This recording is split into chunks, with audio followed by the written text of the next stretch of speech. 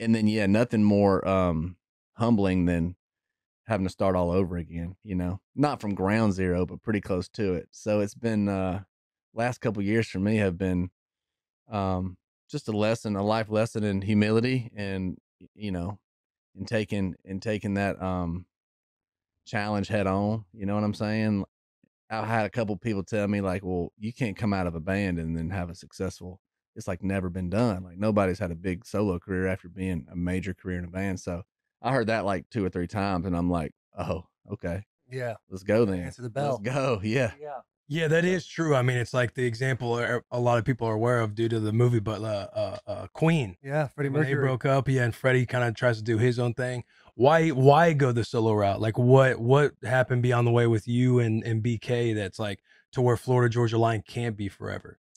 Yeah. Good question. I mean, for me, it was really unexpected. But BK came to me and said, man, I'm really feeling like I want to do a solo thing. And I'm like, really? I'm like, we were just getting out of our first deal. We were kind of in a sweet spot that we had worked for 10 years to get to. And I'm like, bro, like, why don't we just ride this thing out for like 5 more years, 10 more years, and then we can do the solo thing or whatever. But, Yeah.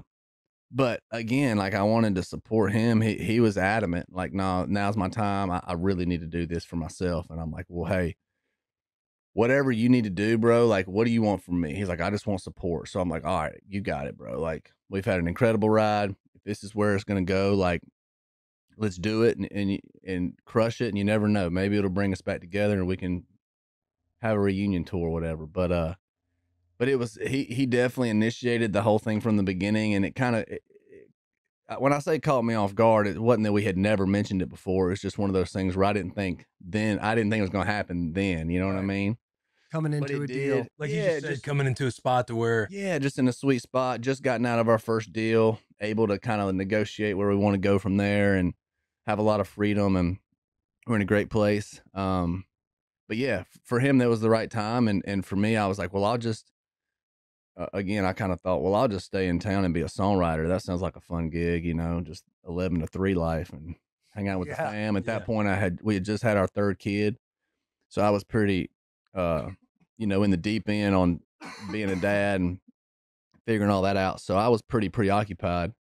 But then a year or so later, I was like, man, I really miss like making records. I miss being on tour. I miss the whole aspect of the artist life. And so, yeah, then I met my manager and felt really supported. I was like, man, I'll dive back into this and see what I can do. And again, like I said, I heard that it couldn't be done a couple times. And I was like, man, I'd like to try. Yeah. So yeah, just sort of timing and life in general, just sort of led us in that direction. And, something that now I'm really grateful for. It's been a lot of fun rebuilding. It's been a lot of fun. Like, it's incredible doing something with your friend and having a partner, but taking the dynamic back to the basics of just like me getting to be the leader that I'd like to be, and getting to do it on my own, and getting to kind of build culture around, you know, the type of culture that I want to build. And you got to think about it. When we started FGL, we were like 23 years old, bro. Like I said, we were just young, dumb, and on a mission. You know what I'm saying? And learning as we were going.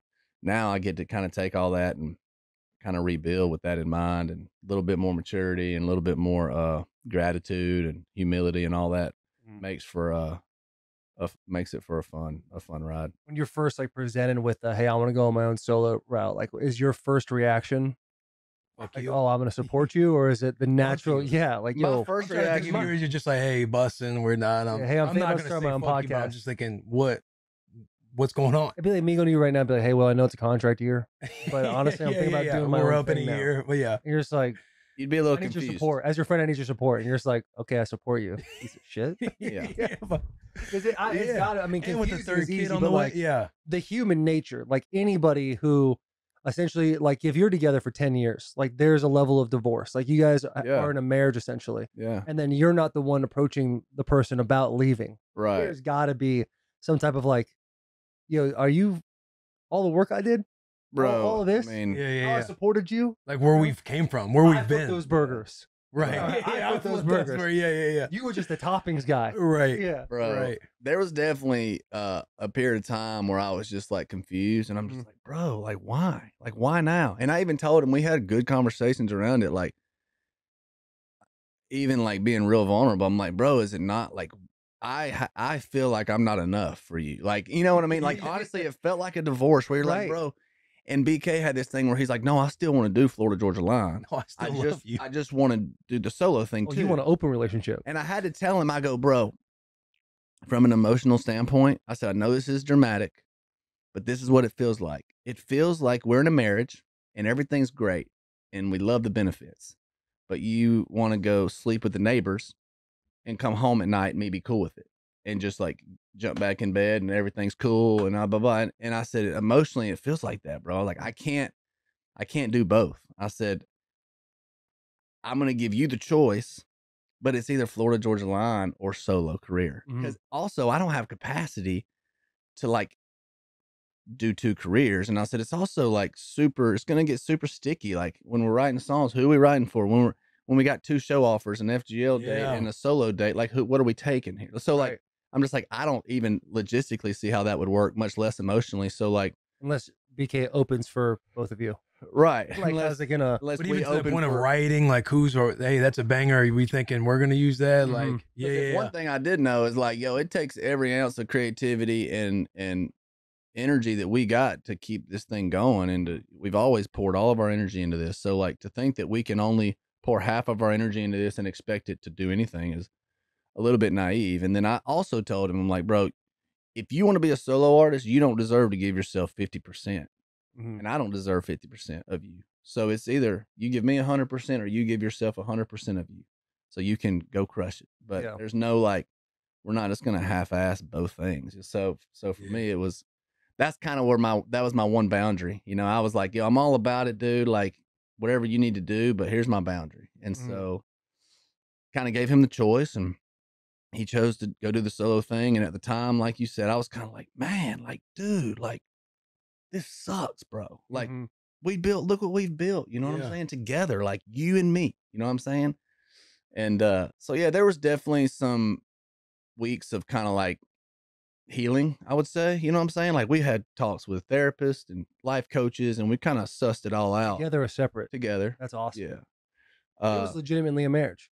Yeah. Like the more you talk about it, it's like, yo, and I always therapy. Right. I compared it to that quite a bit because other than the sexual side of things, it was very similar to our marriages where you're just like, you know, it's a commitment. It takes work. It takes dedication. It's all the things when it comes to a partnership, especially at that capacity, so it's been interesting to navigate, but it's also been fun and in hindsight now, I'm like grateful for where we're at, grateful for that ride, grateful for the new, ride that we're on. And, wouldn't have ever done it if he hadn't initiated it. So at the end of the day, I kind of just sort of grateful that he did,